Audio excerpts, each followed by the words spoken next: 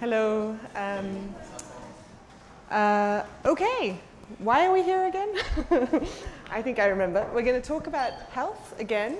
And today we're going to move beyond our simple SIR infections to expand a little bit more in different directions, and in particular to think about how pathogens evolve. Okay? So the things that of course, we're a little bit self-centered, and so when we think about pathogen evolution,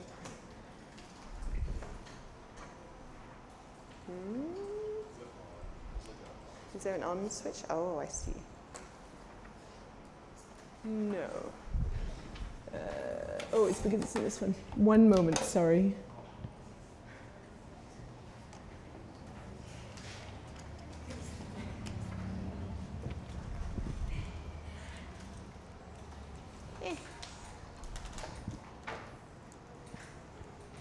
Here we go. So what we care about is pathogens that evolve to be more transmissible or infectious, so they spread more quickly through populations. We care about pathogens that learn to escape our immunity, because that means, or evolve to escape our immunity, because that means we get infected over and over again. We care, of course, if they evolve to kill us more, to be more virulent.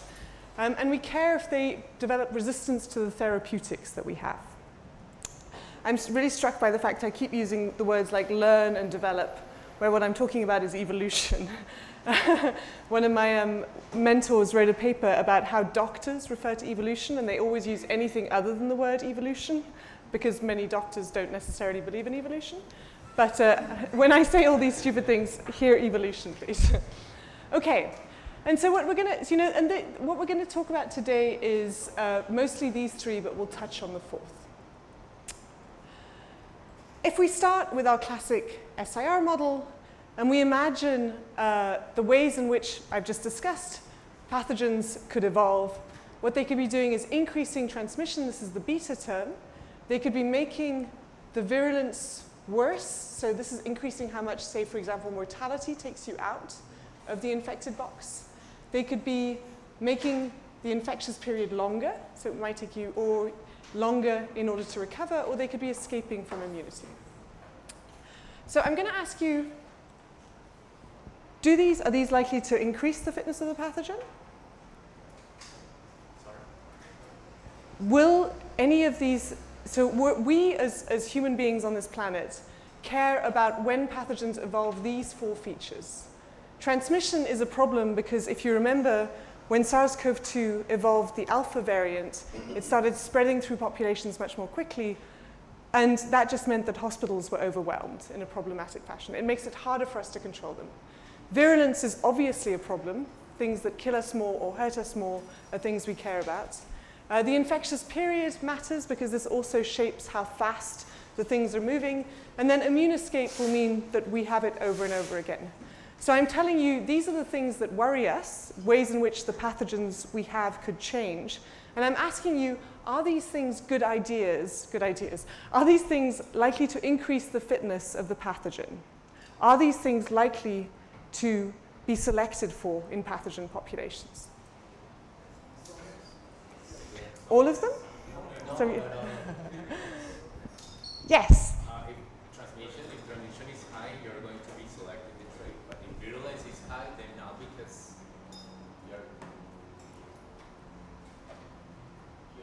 well, it's not working.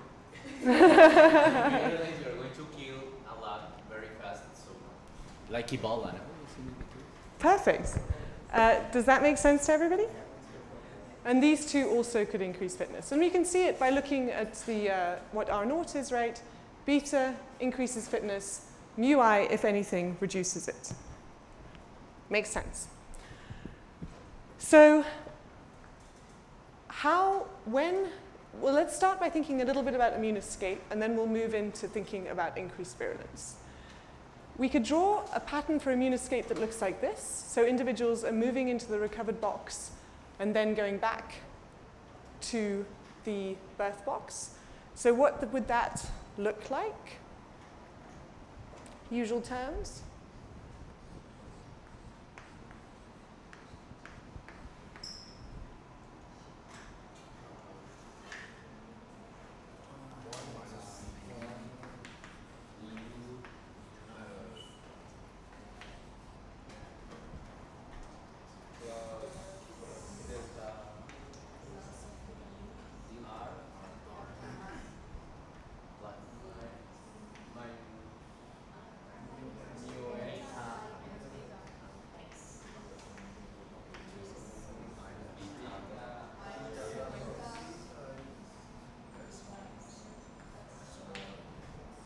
feel like the chorus is speaking to me. Yes? Anything missing? It's possible. Vaccination. I think we do. Right. So that's the things flowing in. Okay. And so di dt is going to be these guys, right? Beta si minus mu I minus I.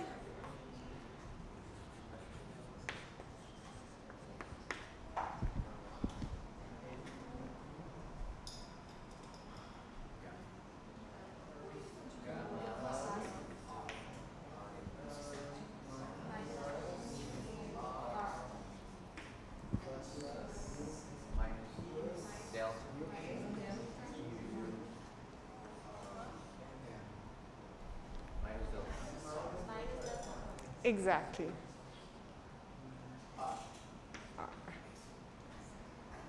Let me check my notes. But I think that's exactly right. Okay, and then as you probably remember, we're working in a world where everything's at equilibrium. So we can simplify things. We can ignore these guys because it's the sum of the other two.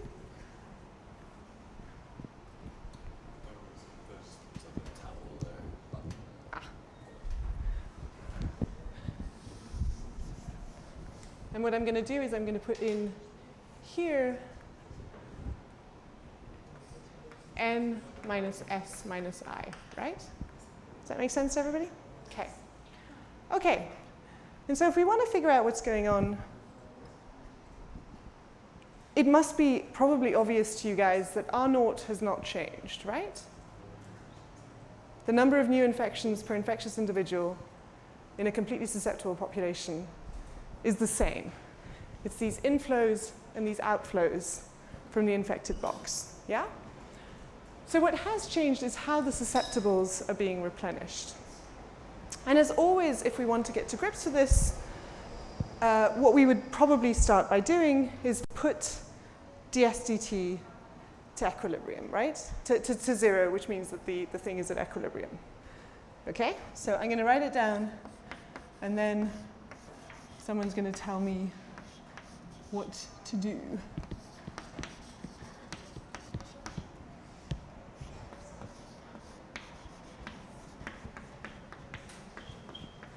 Yeah? So this would be if this is at equilibrium. And usually what we want to do at this stage, as you may remember, as you may be bored of remembering, is to set I on one side of the equation, right? So we want, let's break it all down first. Let's do n mu minus p n mu minus mu s minus beta si plus delta n minus delta s minus delta I equals 0. So terms we have in I are these guys, right? So we're going to say delta I, well, let's do beta s plus delta I equals, take these out, n mu minus p n mu minus mu s plus delta, is that a delta? That isn't delta. N minus, did something go wrong? My handwriting is terrible. It's very hard to see what's happening. So nu minus pn mu minus mu s minus beta si plus delta n minus, this should be delta s. Yes. Minus delta s equals, yes. Correct? Good. So we have an expression for I by dividing it through the other side.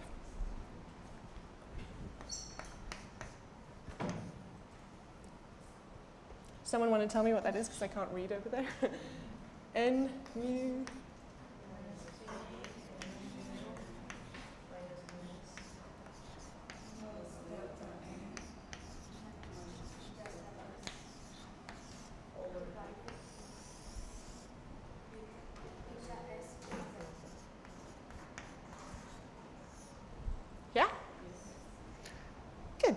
Okay, and then we can probably collect some terms, right? So let's do n.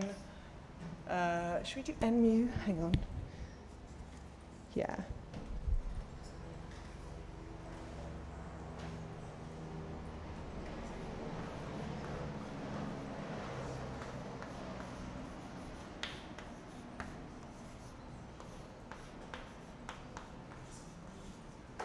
Correct? Yes, no?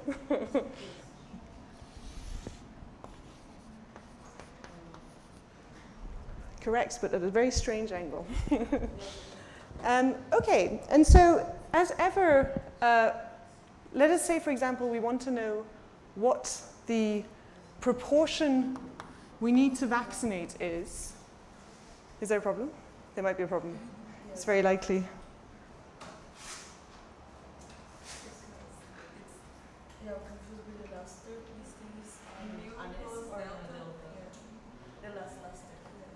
So this is mu s minus delta s, right? Those two? I admit my handwriting is a disaster. It could be a mistake as well. No? Okay. And this is n mu plus n delta, so that's here. And then this guy I've kept out for reasons that will be obvious in a moment.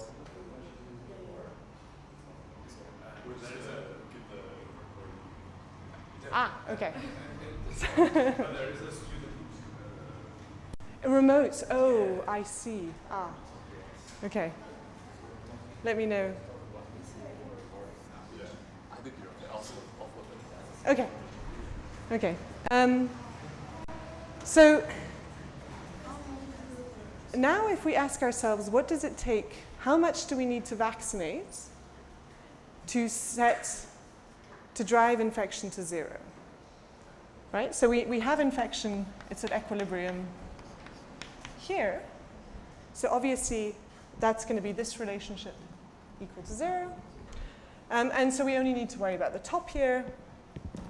That's saying, and I'm going to do a shortcut and move this guy over to the left, right? So it's going to say P n mu equals n mu plus delta minus s mu plus delta. So in fact, we can do mu plus delta times n minus s. Is that all the bits? That's all the bits, right?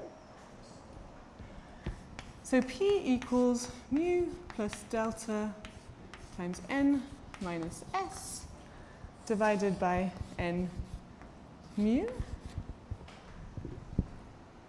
And we showed last time, as you may remember, that s is the inverse of r naught, right? So if n equals 1, we can, whoops, that is just terrible. Forgive me, let's do that again. Still not great. N times mu, right? And so we can, what we could do is divide this by n. So we're going to have n over n is 1, s over n, we're assuming that n is 1, s over n is going to be 1 over r naught. Over r naught. That term, and it's going to be multiplied by mu plus delta divided by mu. Catastrophic handwriting, but I think this is the correct answer.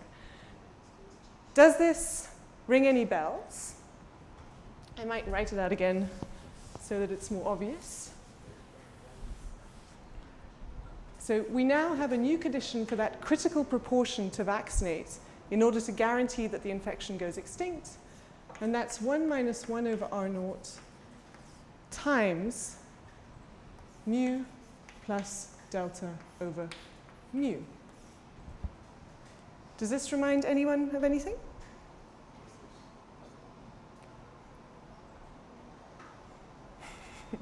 Ellie. I'm asking you a question, not the other way around. Does this look familiar?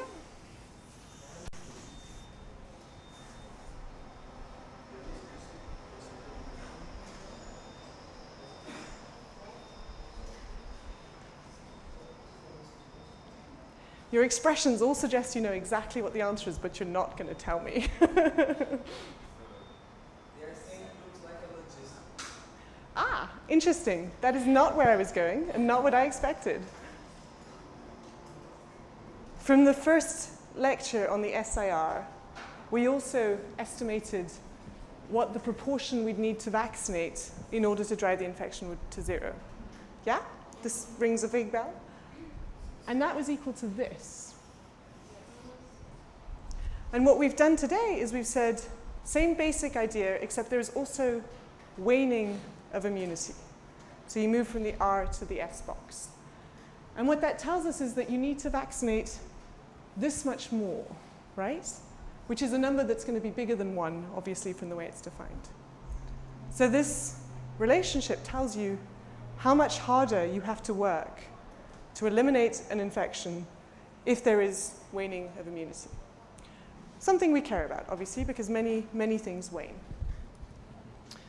Okay, if I go back to this, is that person denied? Does that work? So this you just have in the same way on the slides, and in fact I can put some of these things down. So R0 and S will be the same, but the susceptibles are being replenished faster, and we can work through the maths to get to that critical proportion vaccinated. I just did it, and you have it here. So the take-home message is that we have to work extremely hard to increase, in order to eliminate something where even there's a little bit of waning. You can work through and figure out what that critical proportion would be for some classic R0s, and you get these curves of just absolutely accelerating vaccination coverage. So, immune escape obviously will be a problem in a similar way, but anything where you have more susceptibles pouring in, higher birth rates, all these things make the spread of such infections hard to control.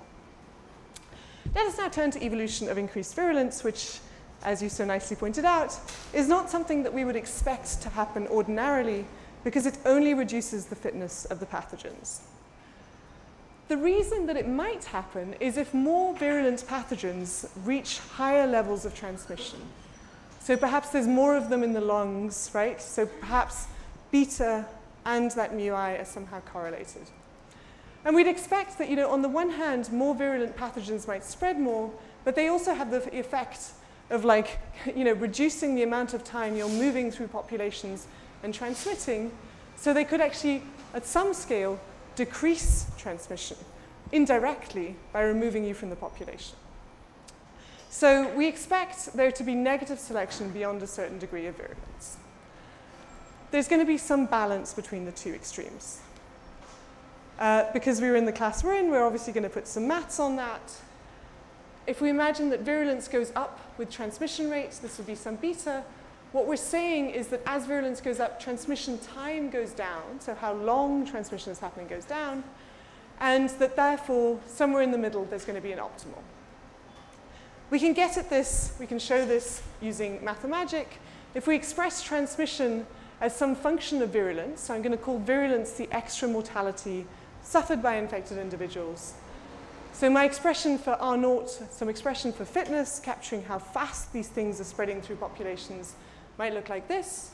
It's the usual things flowing into the infected box divided by things flowing out of the infected box. And these are the usual parameters, but now I've added one extra, which is how much more infected individuals are dying. And so the relationship looks like this. We get something that curves in this way. And as you would expect, the combination of those two, this relationship, I'm sure you can see, is going to be some sort of curvy thing. How would we find the virulence mapping to maximum fitness?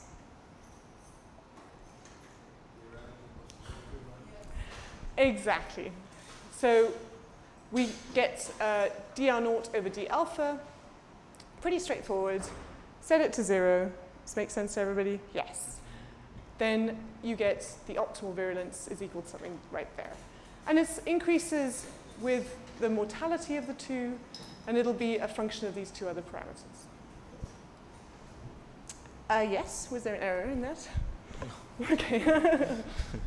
If there's an error, I didn't catch.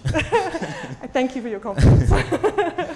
But what could be the reasoning behind assuming this relation between transmission and virulence? It's a really interesting question. So I was going to come to this quote later. One of my favorite epidemiologists, Mark Lipsitch, once said that this area of epidemiology has the highest ratio of theory to data in the entire field. People love making stuff up about this, right? Because it gives you these cool, funky relationships. The empirical evidence for these sorts of relationships is hard to get at.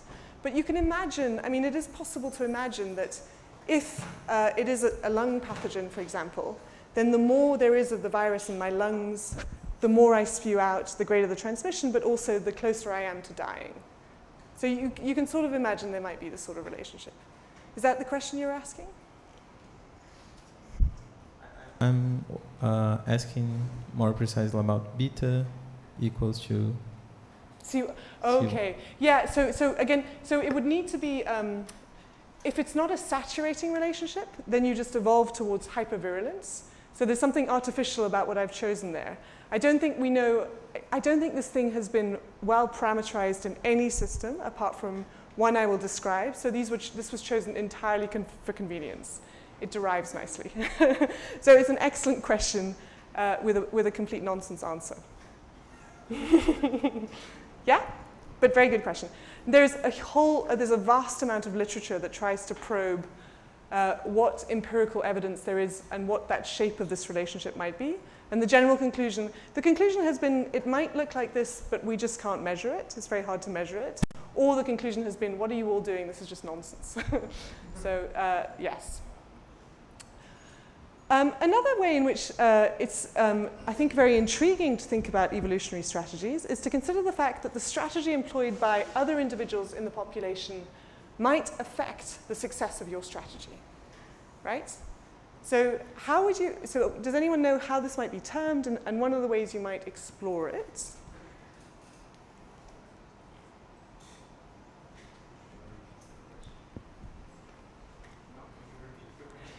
So in this situation, it doesn't matter what anyone else in the population is doing, right?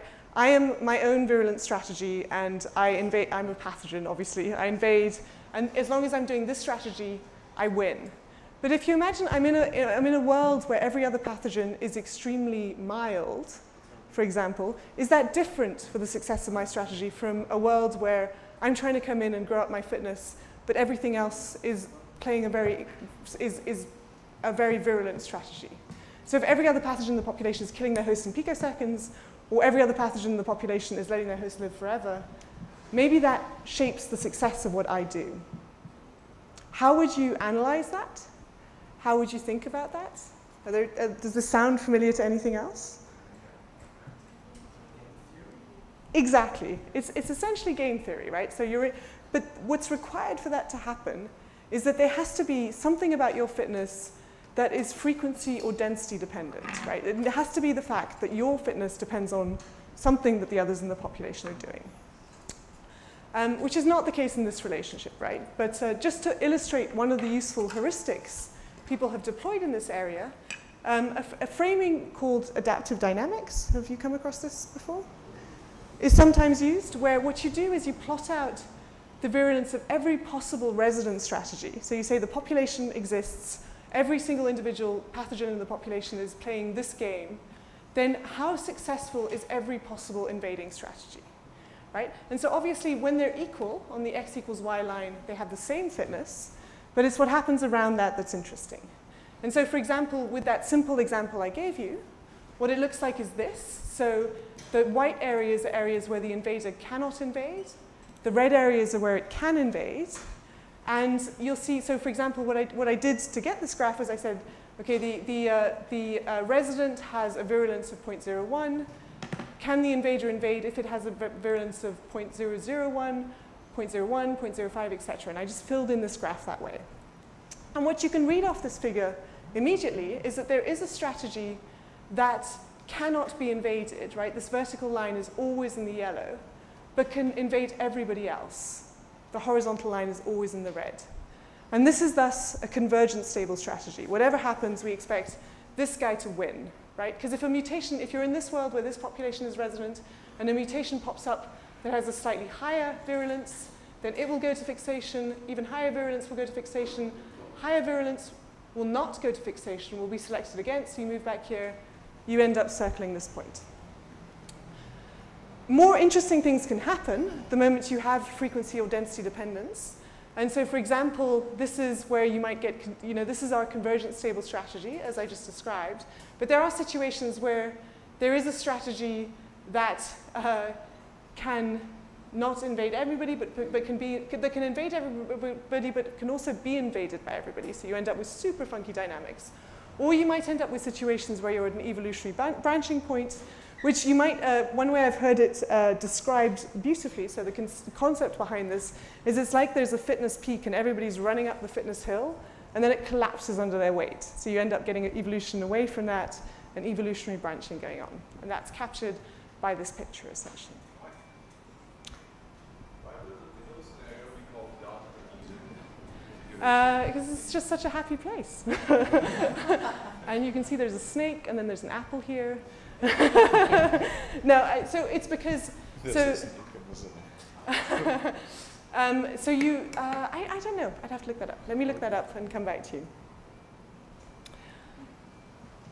One of the things that people like to obsess about in the context of the effects of vaccination is whether imperfect vaccines that don't prevent transmission could actually make virulence worse, right? So how would this work? Anyone have an idea? So this would be vaccines, and an example is the whooping cough vaccine. Another example is the SARS-CoV-2 vaccine. They stop you from getting sick, but they don't stop you from transmitting. And if we think there's a relationship between transmission and virulence, but what vaccination is doing is just allowing you to live longer, what's going to happen in terms of selection on the pathogen?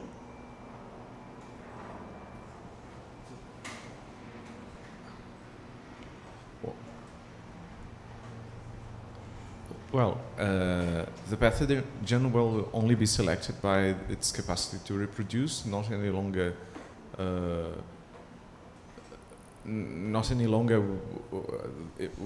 the effect it has on the organism will matter to its evolution. So you'd go to a scenario where either characteristics would flow in a neutral way, or there will be some mutation relating to replication, which will fixate, not due to randomness, but due to being better at replicating than the others. So I don't know. This is a great answer. So I think in a way, you're like several steps ahead of the field.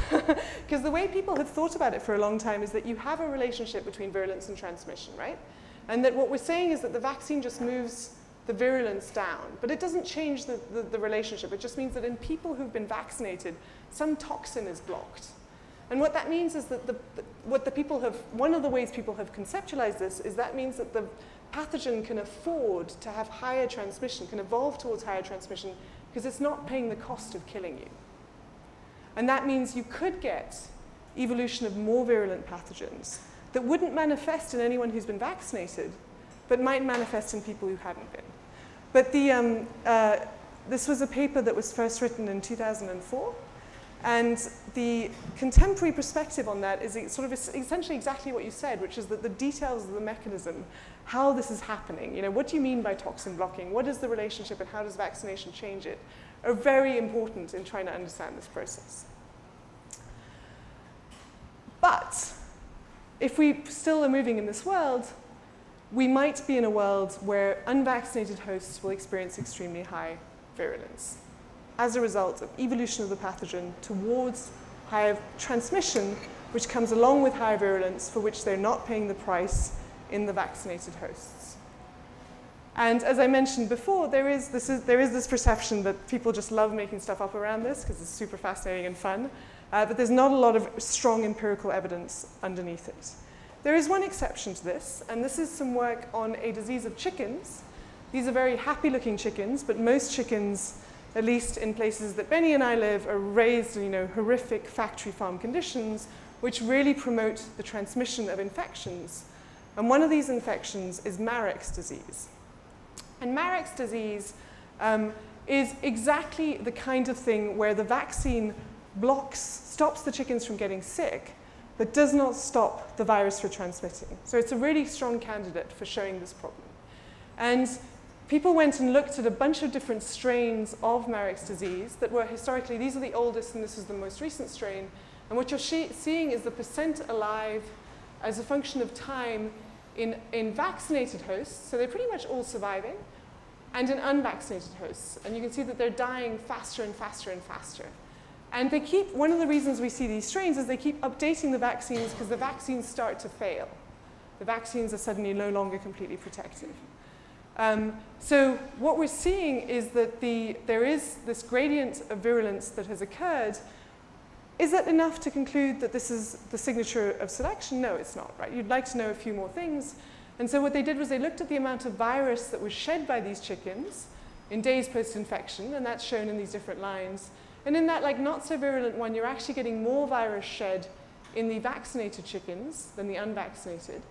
And they're living quite a long time, right? So this is the situation where virulence is not dominating. But here, suddenly, these vaccinated chickens, these unvaccinated chickens are dying super fast, and the vaccinated chickens that have more, have less chance of dying are also shedding more virus. And if you look at the cumulative, what you're seeing is that as you move from this least virulent strain to the most virulent strain in the vaccinated hosts, it has an increased fitness. So it's a winning strategy for this Marek's disease to evolve towards killing a chicken in a heartbeat, right? Like this chicken is dying so fast if it's unvaccinated because you're getting this bonus in the vaccinated chickens. And they did a lot of other things as they pulled this evidence together. So they looked at time courses, they looked at other pieces. So this is something that can happen. Of course, will depend on the pattern of the mechanisms within hosts, but it's certainly something to keep an eye on as we move through the world.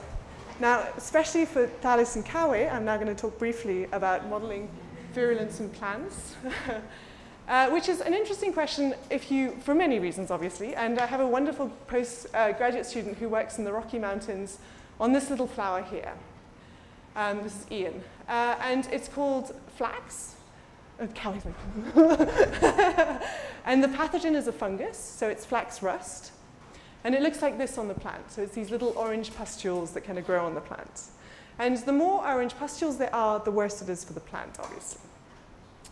And we've been living in a world where we have been working as if you're either susceptible or you're infected. There's no sort of variable way of being infected, right? Like you're either it or not, it's 0 or 1. But obviously this suggests that there's like a variable range of burden in these plants. And so to model this, the first thing we did was we moved into a discrete time framework for reasons that will become obvious. Does anyone, this is again a very easy question for you guys, but how would we write down a discrete time model? Let's do a susceptible infected model, so they never recover from infection.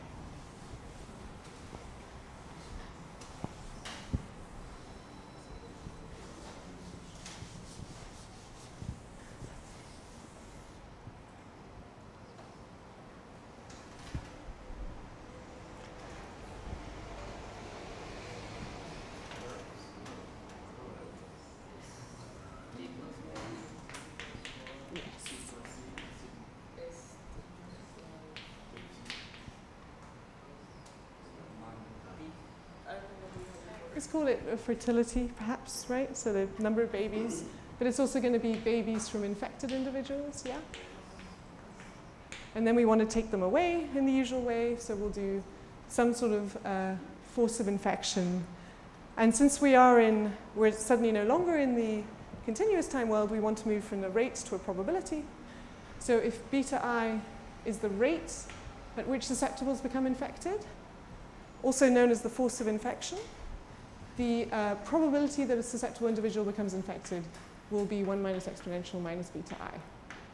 Yes, this is the classic rate to probability transform. Let's call this phi. So minus phi st. And that means that IT plus 1. Oh, and I forgot something. let's assume, yeah, nobody's dying. That's not great, right? We need well, plants. We need plants to die. And we're going to put it here. We're going to do, let's do survival of plants, a little s. So I'm assuming something about the relative ordering, right? You need to survive in order to be infected in the way this is expressed. IT+1 is going to be, oh, guys, you're not helping me, 1 minus phi, right? So the ones who are staying susceptible are the ones who are not getting infected, yeah? And the ones who are getting infected are the susceptibles who've survived, become infected, and then moved into the infected class. And then there's going to be some kind of death on the infecteds, and let us assume that it's the same basic parameter as the susceptibles, but maybe it's amplified by alpha. Right, so this is going to be a number that's bigger than 1, for example. All right, back to the slides. This is what that looks like, but what we, and the usual pieces are in play. And one of the things you can do pretty straightforwardly, I'm sure very obviously to you, is frame this as a matrix, right? So we have S and I in a vector. We multiply it by a matrix that looks like this to get nt+1, right? And this is, so to go from S to S, you need to have babies and survive and not get infected. To go from S to I, you get infected. There's an S missing there. Sorry, guys. To go from I to S, the only way to do it is to have babies. And this should be, you need to survive and not die as a right. OK, but we're missing this core biological element, which I raised. So if you can write down a little schematic, what you can see is that what probably matters is how many of these pustules the plants are experiencing. The magnitude of this fungal burden, and Ian has evidence that it does, could shape survival, could shape mortality, and obviously shapes transmission. The more of this yellow stuff there is on the leaves, the more spreads through the populations. And we can write down relationships. We go out into the field, and we have done this. We can get at what these distributions look like, right? So sorry. You can, yeah? Magnitude of fungal burden is how much of it there is on top of the leaves in each plant. That is, I mean, you could define it many ways. This is the thing that we could most easily measure, which may or may not be the perfect thing, but it's the one we could get at. Because this, I mean, this example, maybe by contrast to the very detached from reality example of modeling evolution of virulence, is one that is very inspired by how close you can get to the data. And in particular, one of the things we can do with the data we have, which is that Ian went out and measured plants and measured how many orange pustules there were on each leaf, estimated, I think, in most cases, measured some and estimated in others, is you can see how that grows from time step to time step. So that's this relationship here. This is parasite load at T and parasite load at T+1, and you can fit it with a pretty simple linear regression. You can also figure out when a plant is initially infected, what its burden looks like, so some sort of density function. And then obviously these plants are going to be dying at some rate as a function of burden. And so I've made up some relationships there, but again, you could fit this pretty easily with a logistic regression. If you have repeated data, repeated measurements on these plants, you can directly turn them into statistics. That way. Sorry, it was too loud. Why? I didn't get yet why you needed to go from the continuous time model to the discrete time model. So in this case, just is it a seasonal plant and you have very well defined reproduction time or something like this? So that's a great question. I think the reason, so you certainly could do continuous time. The reason I went to discrete time here is because we're doing this empirical mapping that is somehow very straightforward. We went out and remeasured the plants every couple of weeks. So we had a discrete time step, right? And we're trying to make our model look close to the data. And this particular framing I'm going to show you is one that lends itself to the discrete time framing, but it could be, you guys know, it's pretty easy to move between the two depending on what you're going to do. And what you can do is add a continuous process to this discrete time piece, right? So we can, and you might add other covariates such as climate, which I've shown here. So the number of susceptibles at T+1 might be survival, which could depend on climate, time susceptibles, 1 minus phi t, plus fertility. But now our infecteds are defined across a gradient of burden. So Z is this burden piece. So there's within our discrete formulation. We now have this continuum of ways plants can be that we are expressing using density functions, etc., all the machinery of statistics we can apply to our data in the field. And so the relationships that we need to get at this are, we need to know that distribution of the burden when a plant is first infected, and we need to know how the burden changes through time, which I've described using this G function. And so that initial parasite load, pretty straightforward. You have some mean and some variance. This distribution is going to be, if you imagine the way regression works, you always think of it as an intercept and a slope, but there is, of course, a density function around every point on the intercept and the slope. And so what I'm saying is, if you start off here, there's a certain probability you're going to end up with a slightly higher burden. There might be the greatest probability you end up here, and a very small probability you end up here. Right? So I'm going to be distributing the future of infected plants in terms of their burden according to what my regression tells me they should be. Does that make sense? So and I think the beauty of this here is that you're taking the empirical data and you're walking it straight into your model. And you're doing it just very crisply with the statistical relationships that we have to hand. Of course, you're thinking like, this is very nicely drawn, and well, it's not very nicely drawn, but this is drawn at any rate. But how does that actually work? And so the relationship might look like something like this, just conceptually, right? I still have the S box and the I box, but the I box has this vast set of subcategories within it. And if you start off in the S box, you recruit into the I box with some sort of distribution, right? So that we know that there's a starting distribution here, and then you grow over time. These are that starting probability density function. This is that regression. And what you have is you solve it numerically by just building a grid and using the midpoint rule to figure out what those density transitions actually look like. Okay? Yes? In the integral you had before, the z variable was a phenotype variable relating to the size of the plant, something like this, and you were distributing across this phenotype the population of infect. I didn't get it. Yes, was it? Fantastic insight, right? So you could use anything, right? It could be, classically people have used these to model size of the plant itself, which you could do, you could have a two-way classification where you had size of the plant and size of the burden. I'm using it to characterize the burden and the growth of the burden, but there's no limits on what you could do. So people have used this essential framework to model the dynamics of sheep, the dynamics of plants, without thinking about infections at all. But it's obviously straightforward to extend it to thinking about infections. And once you do this, once you start throwing in these crazy mechanisms, you can get all sorts of wild things. So this is just a sort of toy example. But we did a simulation where we assumed that temperature is increasing. And as temperature increases, you can say, so for example, that survival declines with temperature, but it also declines with burden. And so that means that the total population first goes down really quickly, because the plants are dying faster and faster because it's getting hotter and hotter. But suddenly, the infected plants are there no more, because they're all dead. So the number of susceptible plants starts recovering, and the total population starts recovering. Just to make the point that the outcome of things like climate forces in these situations where you have these feedbacks is obviously quite contingent and dependent and hard to intuit. And bringing that combination of actual empirical data with a model that captures what's going on is probably quite important to figuring out what the future will be. I think plant pathogens are obviously, this is not obviously a pathogen of vast agricultural concern, but flax is an agriculturally used host, so there's many applied reasons you might think that this was relevant.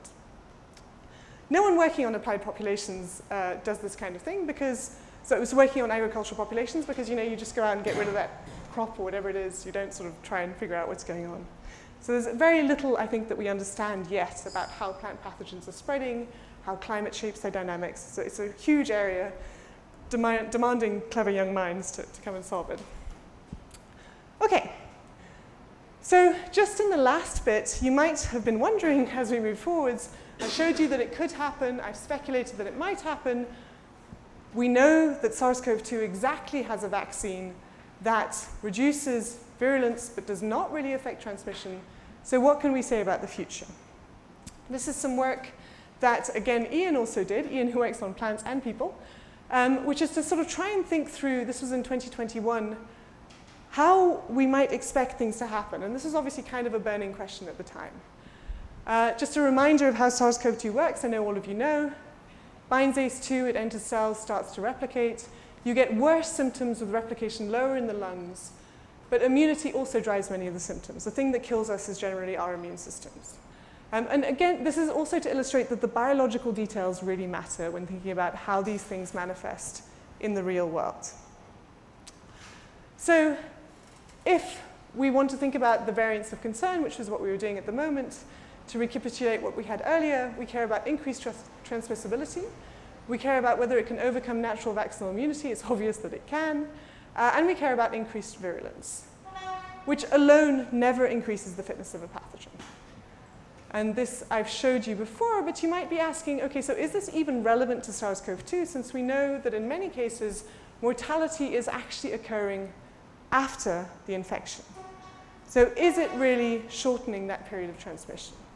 Well, there's a host of different ways in which virulence might be pushing around that length of duration. It doesn't need to actually kill you and remove you from the population entirely. Behavior changes might matter, right? If you're feeling unwell, you might go home and not be part of the transmission. You might be in hospital and in a super spreader event in the hospital, right? There's many ways it could happen. But it is easy to imagine situations where just illness itself reduces the duration of transmission without thinking about death. An important consideration, though, if we try and map this sort of model framing to the world. So, not impossible to imagine we might have something like this. But to observe something like this, we need to know that evolution of increased transmission is even possible. This was not obvious until Christmas 2020, when alpha entered the scene, right? We didn't know that you could have more transmissible variants in the population. And we also need to know that increased transmission is linked to increased virulence.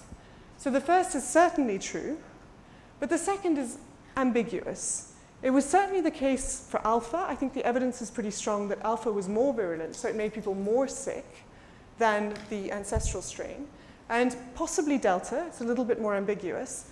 But of course, Omicron, if anything, seems to be milder. Although, again, it's actually very hard to figure out how bad Omicron was, given that it was spreading on a background of populations that were immune. So comparison to what baseline is the question.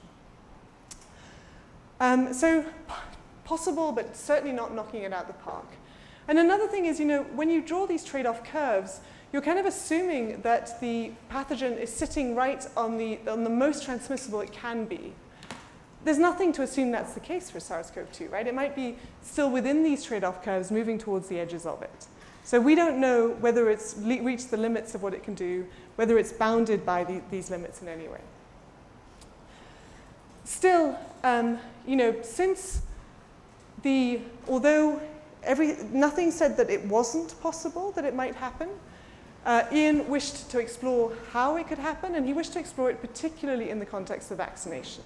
And this was because the work happened at a time where vaccines were being ramped up all over the world, but vaccine inequity was just really startling, right? So I told you the chickens that weren't vaccinated died at enormous rates. It would be awful. It would be like another layer of awful if sub-Saharan Africa suffered because of the ways in which vaccine hoarding had actually increased protection. I mean, just like a double level of dreadful. Okay, so what can we think about in this case? Same sort of process. We believe that the vaccine is reducing the time that you're transmitting, but it might not be reducing transmission per se. And we know that there's this global inequity in vaccination. Ian built a pretty simple model to tackle this, where he broke apart. You can think of the way SARS-CoV-2 works as being maximizing transmission if it's in the higher lungs and maximizing virulence if it's in the lower lungs, right? It's a lower lung infection that tends to really take you out. But it could be any two compartments. And he's basically constructed a pretty simple model that had a degree to which your vaccine stopped the upper respiratory tract transmission and infection versus the lower. And you can make an argument based on trials we'd seen in chimpanzees and how that worked, and what we knew about T-cell immunity. So you can sort of nest some of this in the processes of immunity at play. And I mean, what you find is nothing that is too striking. So this is upper respiratory tract infection versus lower respiratory tract infection. This is the degree to which the vaccine protects against transmission, and this is how much it protects against virulence. And so if you increase lower respiratory tract protection, you expect selection for increasing virulence, assuming, again, absolutely assuming that there is a relationship between virulence and transmission, which we do not know to be the case. But we're exploring the kind of worst case scenario. And in the worst case scenario that this relationship exists, absolutely, the better your vaccine is at protecting you, but not stopping you from transmitting, the greater the selection for a more virulent pathogen. So the red are more virulent pathogens. And these are actually hypervirulent. We don't know, but we just don't know. And unbounded selection for increased virulence is possible, and intermediate optimal is possible, or we could be vaccinating so much that we reduce the opportunity for this happening, because vaccination does reduce transmission to some degree. Of course, what we'd really like to do is know what's happening. It would be much more powerful if we had a sense of what the profile of virulence was in the population. We know that more circulation globally means more opportunity for variants to emerge. This is a ship that has kind of sailed. And we know that it's actually going to be extremely hard, because we've failed so many times, to suggest the conditions that are most propitious for particular variants to spread.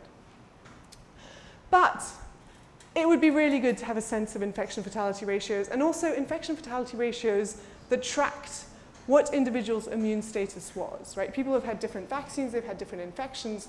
All of these things shape how much they survive, let alone the variants itself. So having a better understanding of this is going to be, I think, essential to trying to understand what that future is. And then, and this is brings up something Kawi was saying, which is that the details, the mechanistic details of how this is happening, how virulence is manifesting, how transmission is manifesting, actually something that you said as well, like why would that relationship look the way it does, is something that we can potentially get to grips with by developing clinical studies of within-host viral evolution. And you can build, again, mathematical models of what's going on with all these moving parts that's happening inside the body. This is something that I have done, but you need vast amounts of data to do it, and probably animal models as well. Okay, so I'm going to say one more thing in this thread, and then we'll move into a break, and then we'll come back and talk a little bit more about evolution, about how an evolutionary perspective can shape our understanding of pathogens. And this is the evolution of resistance to therapeutics. So this is drugs. So for example, many malaria drugs, we've rapidly seen evolution of resistance. If we think about the ways in which this might manifest at the scale of genomes, right? So this is a position along a genome, and this is genetic diversity at that particular location. So at a particular location in me, you guys, if we sort of took this entire class and plotted how diverse we were at one location in the genome, what this is saying is that it's pretty consistently like 0.8 in many populations. However, as you move a little further along this gene, you get this cratering effect. Okay, and then the genetic diversity recovers. This is just, again, a position along a chromosome, along a set of genes. And if you go looking at what's going on, what you find is that what's sitting in the middle at the heart of this distribution is a mutation that confers drug resistance to a malaria drug. So what's going on? Why would this be? Why would you expect this pattern? David. Can I speak loud? Can you hear me there? I think yes. Because this is not working.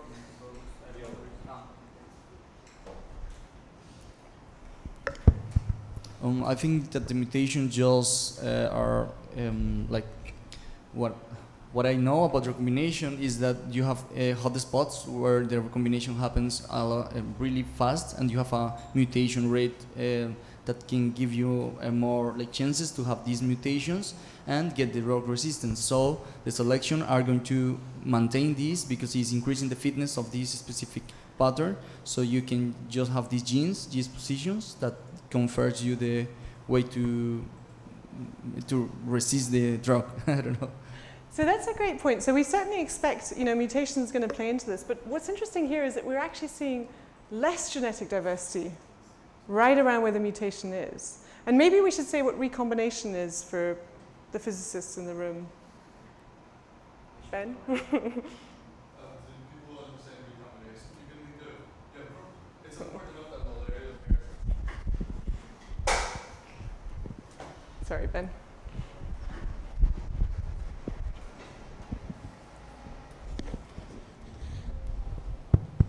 It's important to note that malaria parasites have chromosomes. They're eukaryotic and they sexually recombine, similar to how humans do. And if you have a chromosome, you don't inherit the chromosome exactly as it was in your grandparents. As eggs and sperm are being reproduced, meiosis is happening, the chromosomes all line up, they stack on top of each other, they connect, and then they recombine, they swap. So it's sort of swapping different fragments of the chromosome as meiosis is occurring. Do the physicists follow? Oh, yeah.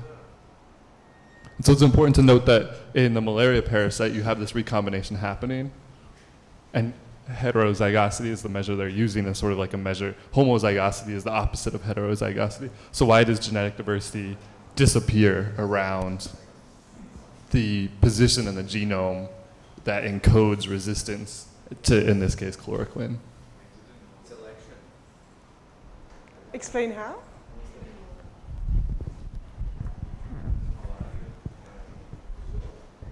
Because if you're a malaria parasite with this gene, you're going to have more babies because you're going to resist to the drug. That's it. This is correct, but I'm not sure the intuition necessarily follows for everybody. So if you have this gene, you're going to have more babies. That makes sense to everybody? Sorry? You're not going to die, so you're going to have babies. I mean, I completely agree. So yeah, because you're resisting the drugs which are present in the population. And so what does that mean? That means that your offspring are at greater and greater frequency of the population, which means that there's less and less diversity right around this piece, right? And there's often a little bit that's carried along with it because the genes aren't broken up completely by recombination. So exactly right. We all know malaria parasites have babies. How does that happen? In which stage? Because they produce haploid cells, and then what do those cells do? They randomly recombine.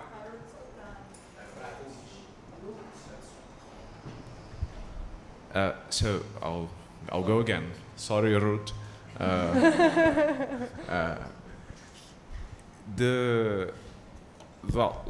The plasmodium does meiosis, and then you get double the number of cells, and then they recombine amongst the population that is locally there, and that's it. That's what, because. Yeah, so malaria parasites are proper organisms. They sexually recombine and things like that. But how it happens in particular is they're haploid and asexual as they're replicating in the human bloodstream, and there's millions and billions of cells produced. And then when they're taken by a mosquito and they go into the mosquito stomach, some of them will differentiate towards males, they call them microgametes, and some will differentiate towards what we can think of as females, they call macrogametes. And then they find each other, and the males actually break out of the cell and go swim through the mosquito stomach to go find a female, and then those two haploid, it's like sperm and egg, they fertilize, and then they're diploid momentarily, and then they divide again and go back to being haploid. Yeah, that's cool. And so if there wasn't any recombination, there would be no valley, because for the entire chromosome, all the genetic diversity would be eliminated, because only that chromosome, that individual that had the chromosome with that mutation, would take over the whole population. Because there's recombination, that specific mutation or allele that confers resistance can spread, but the things farther away from it get attached to different allelic combinations. And so we say that these mutations that are near the one, the important one that causes resistance, hitchhike, and they follow that mutation across the population. Okay, so let's take a 5-minute break. Let's come back at 35, and then we'll do a little bit more.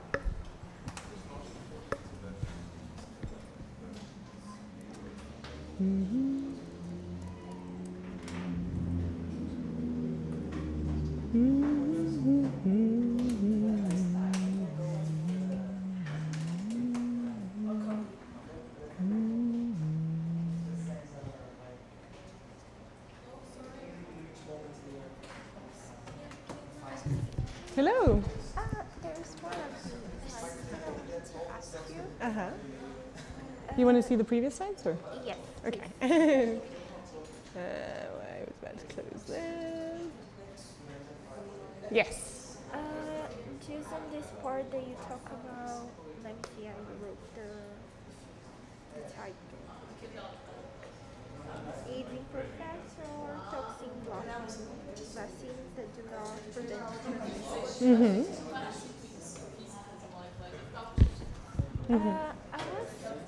I don't really know if I understand this part. The pathogen can select for higher transmissions in vaccinated hosts since they won't pay the price. I don't know if I think I also confused Kaveh. So we are assuming that there is a relationship between virulence and transmission, right? Let's do transmission here and virulence here, right? This is the assumption, and we're saying that if you vaccinate the hosts, you push down the virulence. Maybe so. For example, for the tetanus vaccine, the vaccine actually stops the toxin, stops this toxin, which seems to be the main thing that kills us.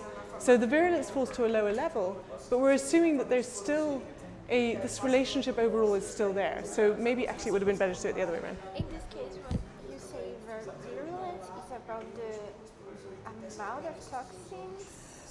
Again, this is one could think of it that way, yes.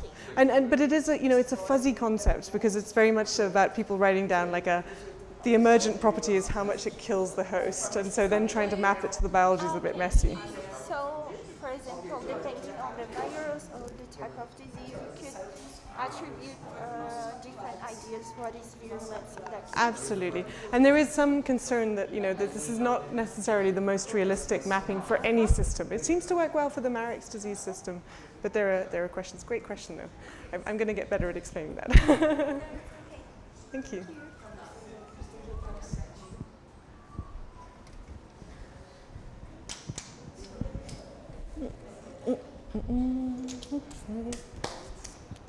So it doesn't feel like a very unified.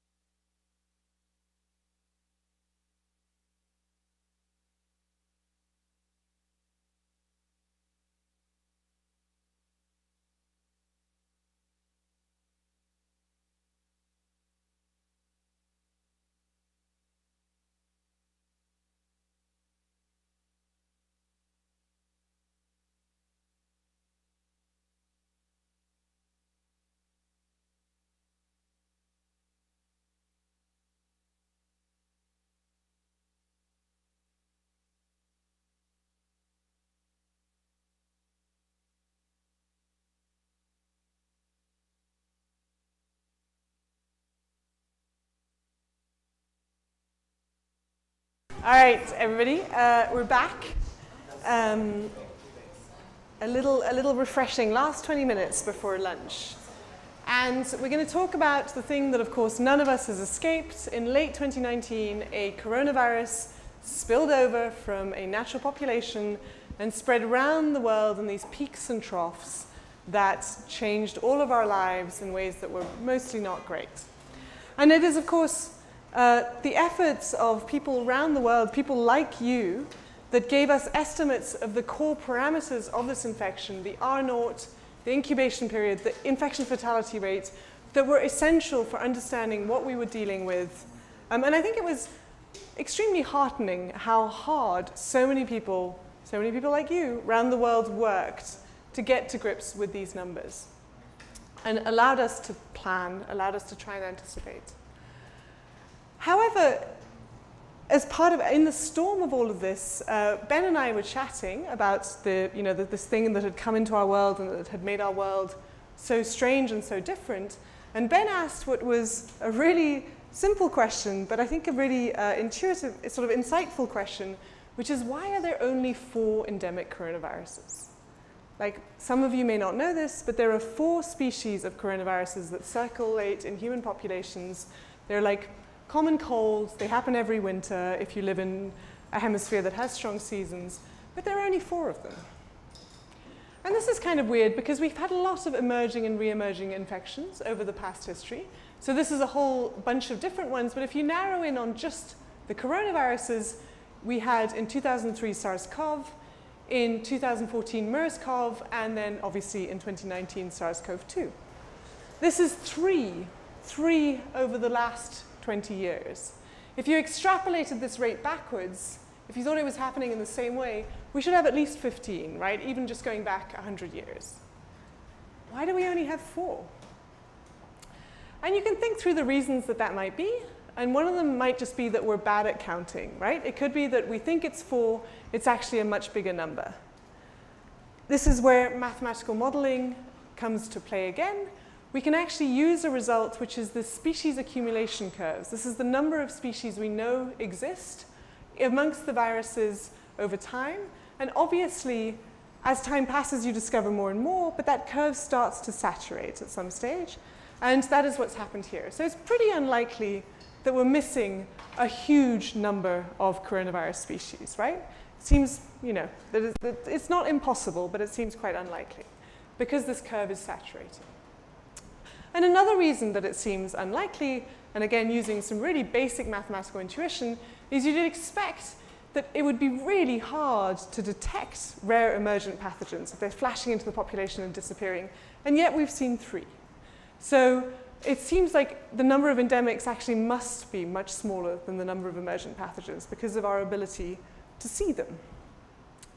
Okay, so let's assume that we're counting them right, that it is only 4. What else could be happening? It could be, we're assuming in the simple analogy that the rate of spillover was the same over the last 100 years. Maybe it's got faster. This is not implausible. We live in a world where disruption, anthropogenic disruption to natural systems has amplified, and this, we know, can lead to greater contact between humans and zoonotic reservoirs. It can increase spillover. However, this isn't a new phenomenon. We know that zoonotic spillover has been happening since the Plague of Athens. We can't entirely dismiss the possibility that it's pretty much the same as it ever was. And of course, another side of this is maybe anthropogenic disruption is certainly happening, but travel is also increasing dramatically. So this is the airline flows in 1933. In 2020, of course, it looks like this. So something could spill over somewhere and could get everywhere. However, 1918 flu was well before this, and it got, well before this, and got all the way around the world. So it's not an absolute barrier, right? So it's still, again, this could be a contributing factor, but it seems unlikely that this is the only piece in play. Have we changed? Is there something about us that is different from what it used to be? We've got older, not you guys, obviously, but the rest of us are super old. Me and Ben, just decrepit. Sorry, Ben. And it's well known that older individuals have less functioning immune systems, right? Our immune memory has depleted. We have less capacity to respond to new antigens.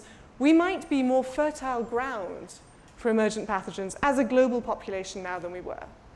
But again, there's reason to think that this can't be the whole explanation. And that reason is that the people who are most likely to contact the zoonotic reservoirs are probably mostly quite young, right? The people who go out and hunt bats are more like your age than our age, my age, our age. So again, could be a piece of the puzzle, probably not the whole of the puzzle. People have argued that there's limits to pathogen biology, right? So we know that the SARS-CoV-2 virus binds to the ACE2 receptor. Maybe it's really hard for coronaviruses to find the right mapping to the right human receptor to allow them to spread within human hosts. It seems very unlikely because coronaviruses are extremely diverse. There's thousands of species in both avian and mammalian hosts. We see them all over the place. Furthermore, if you look at the coronaviruses that infect humans, so these are shown in red here, they are, in yellow are the endemics and in red are the emergents. They come from all over the show. They come from rodents, they come from bats, they come from camels, they come from raccoon dogs. It doesn't seem like they're restricted to one particular species. They seem to be pretty good at moving between species. They use different receptors. So ACE2 is not the only receptor that the coronaviruses use. ACE2 is one, but DPP4 is one, and this other one as well. So they're clearly not restricted to a particular receptor. And furthermore, as happened early on during the pandemic, there's been huge amounts of spillback. Zoo populations have been exposed to SARS-CoV-2, and ferrets and gorillas and cats, even like a mountain lion, I think. No, it was a snow leopard got coronavirus. So they're not stuck to a species. They seem to be able to get around fine. So the limits to pathogen biology argument seems tricky. Doesn't seem like it can be the whole explanation. And furthermore, if you think, but there is one way in which it might be hard for these things to get around it, which is that it might be hard for them not to kill us super quickly, right? They might get out of the zoonotic reservoir into a host, but then this virulence transmission, they might just kill us so quickly that they never get anywhere else. And so it might be hard for exactly these coronaviruses to achieve the right balance of virulence and transmission. Again, a mathy way of thinking through how these things might be restricted.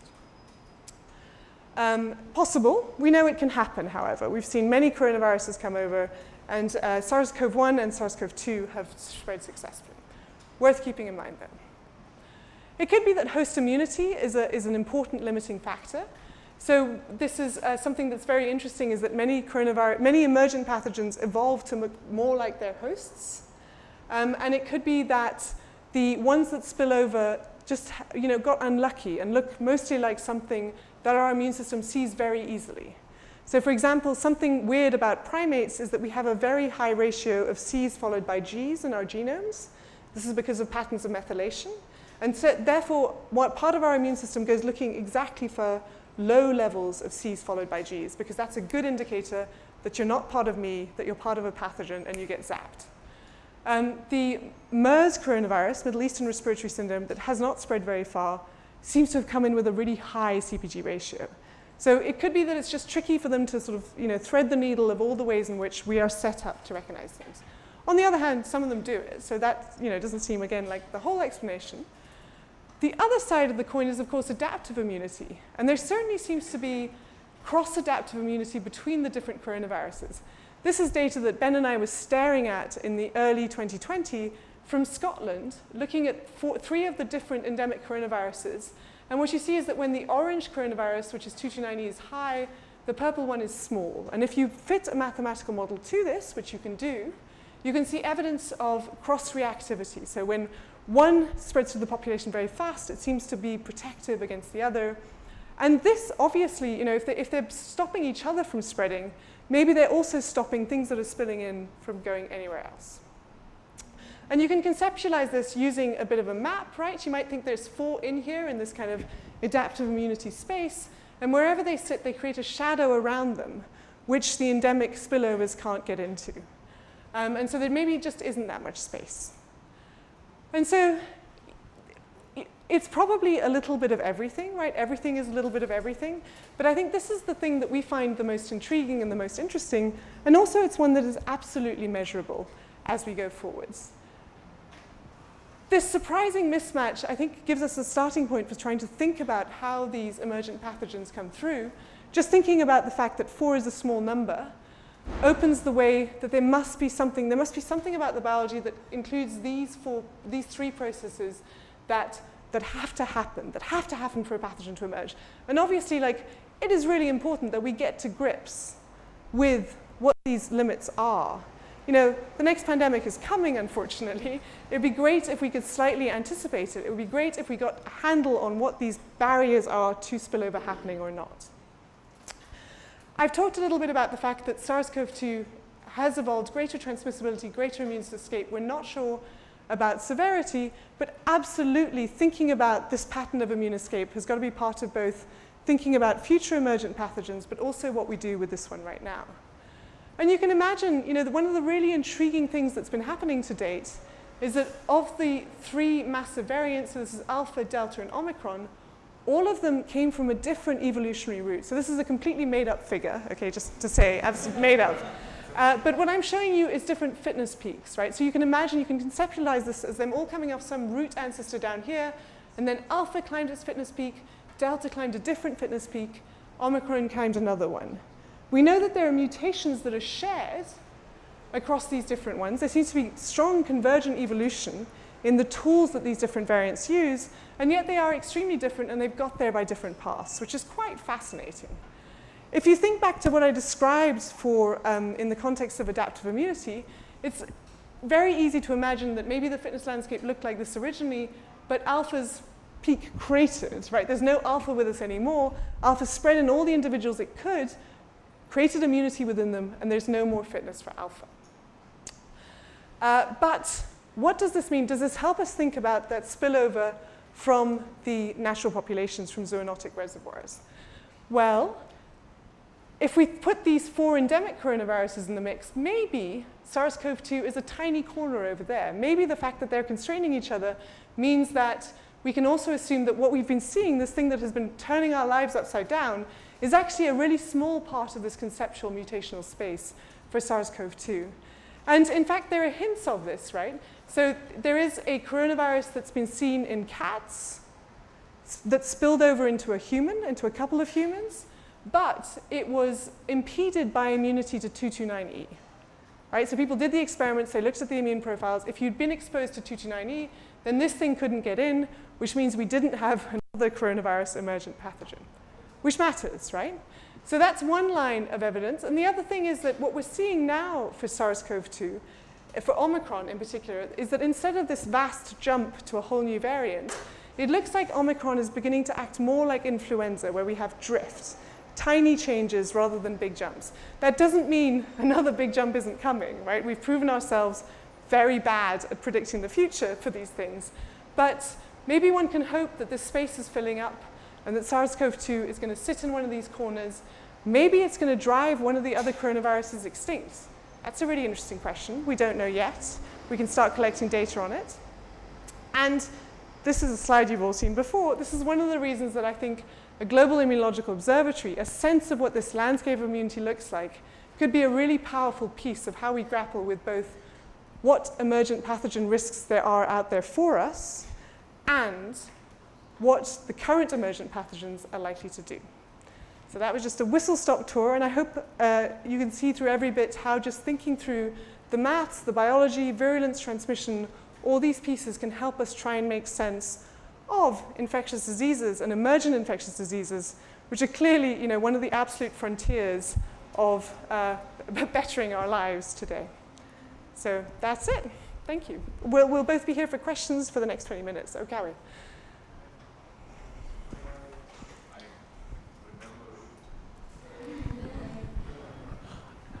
I didn't get very well why there is a limiting in the one where you have spheres and they are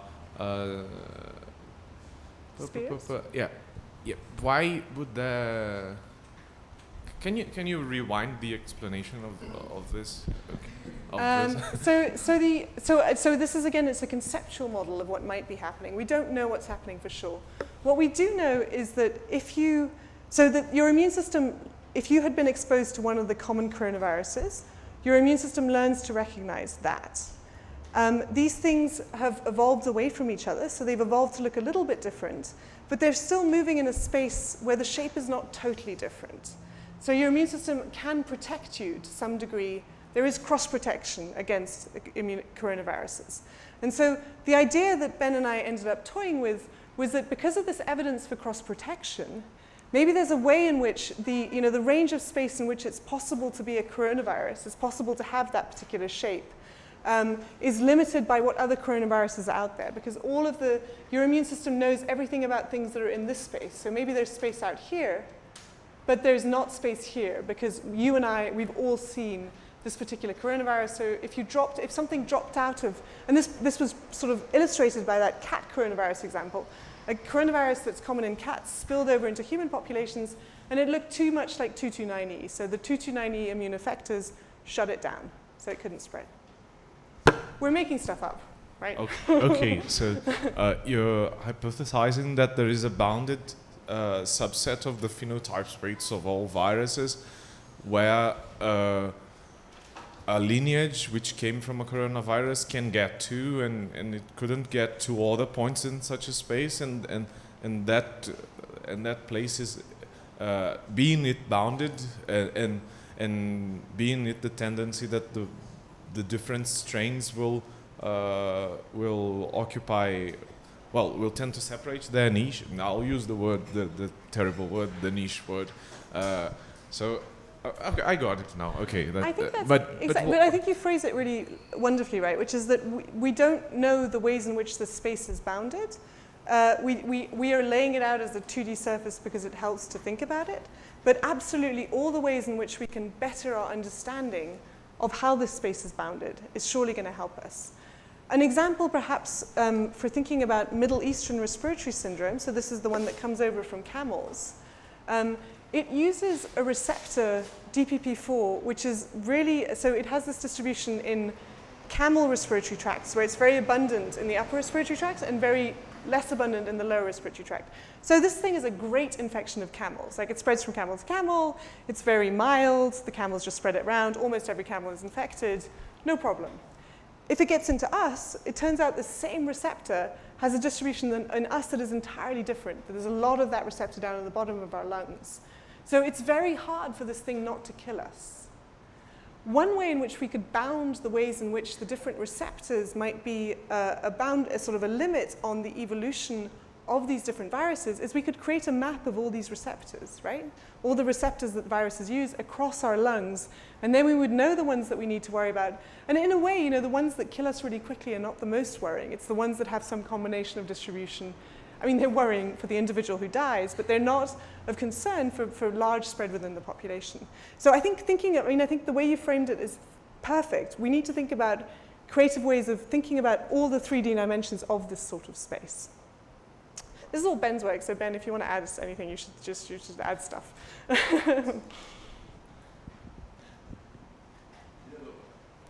Only thing I would add is you could think of that rectangle getting bigger, in which case there's more viruses entering the human population and they're farther and farther away. Or you could think of those circles getting smaller and taking up its equivalent, that there's more free space.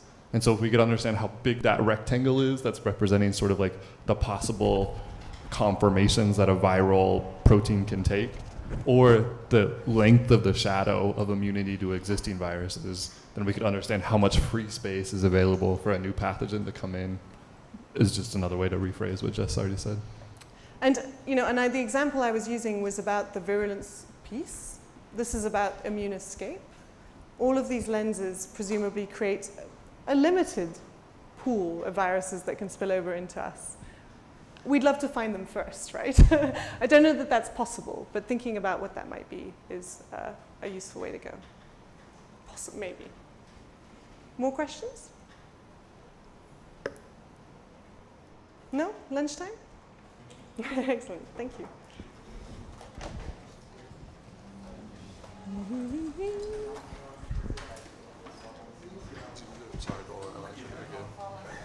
Sorry?